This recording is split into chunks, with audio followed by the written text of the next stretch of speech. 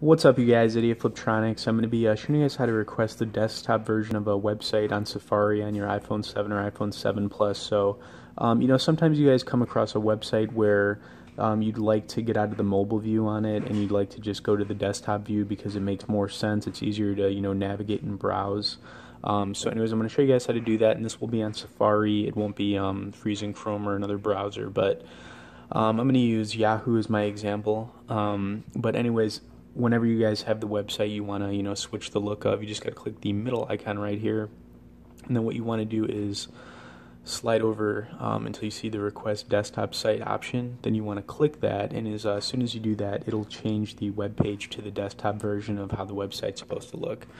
Alright, so I'm going to show you guys something else too. What's cool about this is if I go back to Yahoo, because we've set that website on here to the desktop version, it automatically saves that option for you. So this is just an example, you guys, and that's what I was saying. This is for Safari only, and it's pretty easy to do, like I said. So anyways, you guys, I hope this helps you out if you were trying to do this for a website on your iPhone. Please like this video, guys, share it. As always, stay tuned for more, and be sure to subscribe to our channel.